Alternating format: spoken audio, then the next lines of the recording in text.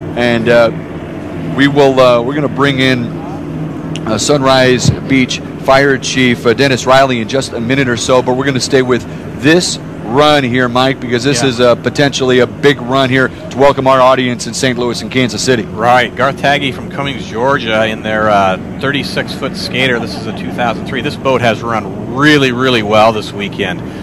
Its first pass yesterday ran 192 miles an hour and was actually our top gun in the clubhouse for a while until American Ethanol was able to knock them off. But boat has run really, really well for these guys. Jim Melley, who's also a longtime participant. Jim, I think, started running a 28 skater here for a number of years. He's throttling the boat. Or, I'm sorry, Jim's driving. Garth is going to throttle the boat. Motors in it. As you see, our flag girls duck out of the way of the rooster tail. It's a big rooster tail.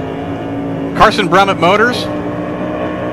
They've won their class the last 3 years. Their best pass last year was 178. Their first pass this year was 192. So obviously they've done some work to the boat to get it where it is today. Just a beautiful run.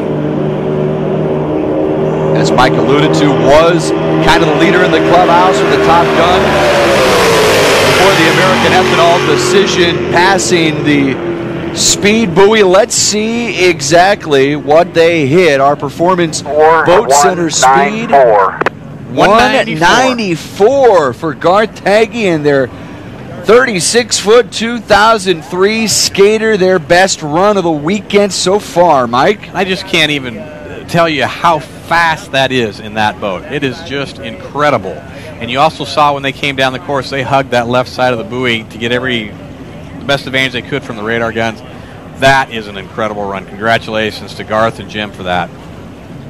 Here's our polylift replay on rails down the course. What a look.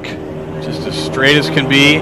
They just come inside that buoy. Wow, got right there. I think you're right. That's as close as we've seen anybody come to the buoy, and a lot of just strategic placement to get your that's an incredible machine as close as possible to pick up your best speed, and that's exactly